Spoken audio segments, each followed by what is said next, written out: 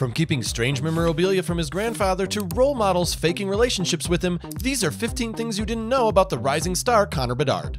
Bedard! He scores! Number 1. When Bedard was 5 years old, a manager went around the locker room asking the mini-mite hockey players to choose their preferred jersey numbers. Many opted for popular choices like 87 or 97, having been influenced by star hockey players, and the team had to vote and draw names to assign these popular numbers. However, when it was Bedard's turn, he requested the number 98. Surprised, the manager asked what player was 98, to which Bedard confidently responded, "I'm 98." It was a number that nobody else had chosen. As a child, Bedard seemed to desire to have his own unique number, which appealed to him greatly, and this preference for a high number was something he found cool and intriguing. What number would you choose if you were a hockey player? 98 was a number no one really had, and I think as a little kid you kind of want to have your own number maybe, and for me that was something I found cool, and obviously a high number kind of appealed to me, so I mean it's stuck with me obviously, and I like it. Number 2. When Bedard was around 12 years old, he suffered a broken wrist while playing in a hockey tournament in Chicago. The injury required about 12 weeks to fully heal, during which time he was unable to use his right hand. Despite this setback, he dedicated himself to practicing shooting backhanders with his left hand. This persistent effort ultimately contributed to developing his impressive shot. He recounted how he would grip the stick with just his top hand while attempting to shoot on the backhand side. Reflecting on this experience, he believed that the more you engage in something, the more it improves. He felt that this practice strengthened his shot and enhanced his overall skills on the ice. Stick around until the end because I'll let you know what Bedard's peculiar superstition with his hockey stick is. Connor Bedard scores!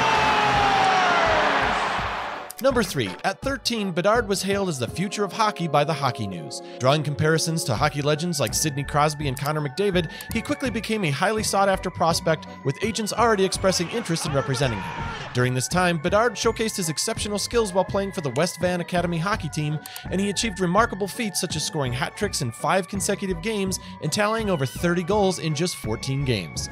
But if you think that is impressive, wait until you see how much the Blackhawks earned when they drafted him in 2023. Number 4.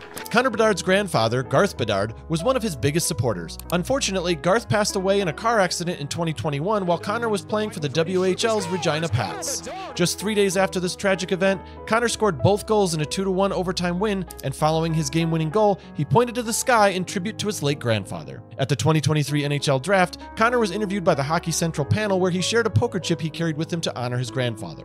He expressed the sentiment of missing his grandfather and mentioned how they enjoyed playing cards together. Connor found solace in having this token with him, feeling his grandfather's presence on such significant occasions, and he concluded by stating his belief that his grandfather was watching over him.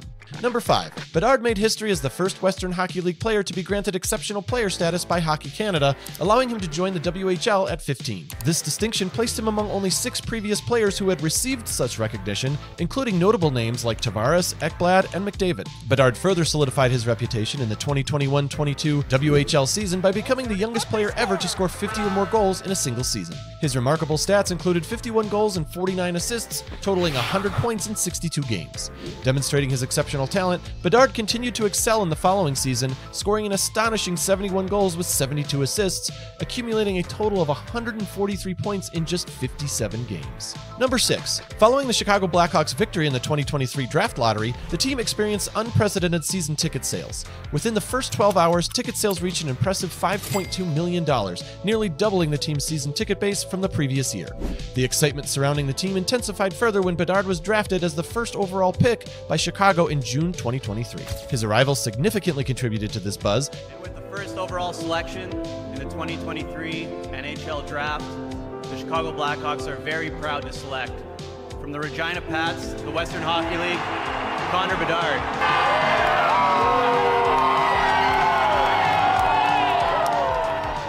As his NHL jersey quickly became the top-selling jersey heading into the season, surpassing popular names like Jack Hughes, Brad Marchand, and Sidney Crosby. Later on, you will see what shocking place Connor played hockey. Number 7. At 17, Bedard achieved remarkable success by winning 2 gold medals at the World Junior Championships in 2023. During the tournament, he distinguished himself by being named the top forward and the MVP. Bedard's performance was spectacular as he led all players with 9 goals and 14 assists, totaling 23 points. His outstanding tally of 23 points in 7 games set a new Canadian record for points in a single tournament. Additionally, his 14 assists established another single tournament Canadian record for assists. Still, one of the most memorable moments of Bedard's career for Team Canada came during the tournament when he displayed heroic efforts in overtime, securing a sudden death win over Slovakia. This crucial goal sent Canada to the semifinals, marking a significant highlight in Bedard's rising career. Number 8. We are barely a few months into his NHL rookie campaign, and Bedard is already making waves and setting records. With his 4th season goal, Bedard made history as the youngest player in NHL history to score a goal within the first 30 seconds of a game, delivering a precise shot over the goalie's glove. Additionally, Bedard became the youngest NHL player since 1987 to achieve a 3-point first period, a feat previously accomplished by Pierre Turgeon. In another milestone, he became the youngest player in Blackhawks history to record a 3-point game. Joining the ranks of the NHL's youngest stars, Bedard also secured a spot among the youngest players in league history to achieve a 4-point game. As Bedard continues to showcase his talent, we ask, will he follow in the footsteps of the great ones before him? And how far do you think he'll go in his NHL career? Number 9. Bedard gathered attention from a prominent social media influencer named Brecky Hill, who has millions of followers on platforms like Instagram and TikTok. Hill posted images of herself wearing a Blackhawks jersey, tagging Bedard and captioning the photo with, "Your future hockey wife." Additionally, she shared a video on TikTok in which she playfully portrayed Bedard as her boyfriend. Had to tell her that dick off limits. I hop on it at night, I'm a menace.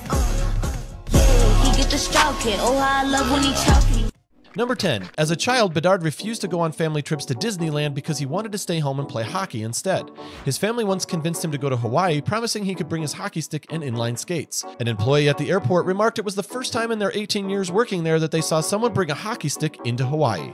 That's kind of funny, huh? Make sure to subscribe to not miss any other great hockey videos we upload. Number 11. Bedard used to shoot pucks out on his street while wearing inline skates, but had to move to the backyard after breaking a window. One of his neighbors, a professional carpenter, helped construct a backyard practice area, which included a plywood platform with synthetic ice to shoot from, and a net flanked by a tarp to contain the pucks. Bedard continues to call shooting in his backyard his happy place. Number 12. Bedard has a superstitious belief regarding his hockey stick. He handles it with utmost care, never allowing it to touch the ground, a practice he deems blasphemous. To Bedard, his stick is more than just equipment. It's his trusted companion, his Excalibur, as he believes that the essence of his game is instilled within that stick. Given his impressive performance on the ice, one might ponder if his stick has a mystical element. Another particular ritual when preparing for games is that he always puts on his left skate first, then his right. However, in practice, he does precisely the opposite. Number 13. Connor Bedard has never attended a concert and refrains from indulging in junk food. Despite his age of 18, Bedard exhibits a maturity beyond his years, particularly evident in his dietary choices. So what exactly does Bedard eat on a daily basis? He follows a regimented, rotating diet. On game days, he'll eat chicken, rice, vegetables, shrimp, mashed yams, and salmon. It certainly seems to work for him. At number 14, Connor Bedard currently has an estimated net worth of $1 million. Despite earning less than $100,000 per year while playing for the Regina Pats in the WHL, his financial outlook dramatically improves with his entry-level contract with the Blackhawks. Valued at an average annual rate of $4.45 million, this deal substantially increased his net worth during his first years in the NHL. Additionally, Bedard has secured several lucrative endorsement agreements with major companies, including Lululemon and Sherwood Hockey, further enhancing his financial standing. But now let's hear who his mysterious caller was. Finally, number 15. When Connor was granted exceptional player status, he received an unexpected call from an unknown number originating from California. Initially hesitant to answer as it seemed like a random call, he eventually decided to pick up, and to his astonishment, he found himself speaking to none other than the legendary Wayne Gretzky on the other end of the line. Overwhelmed by the encounter, Connor admitted, "I was stuttering and couldn't really talk." Despite his shock, he cherished the brief conversation, describing it as one of the cooler things. Although the call was short and consisted mainly of congratulations and well wishes, Connor considered any interaction with Gretzky incredibly special. So what are your thoughts about Connor Bedard? Let us know in the comments below, and we'll see you next time.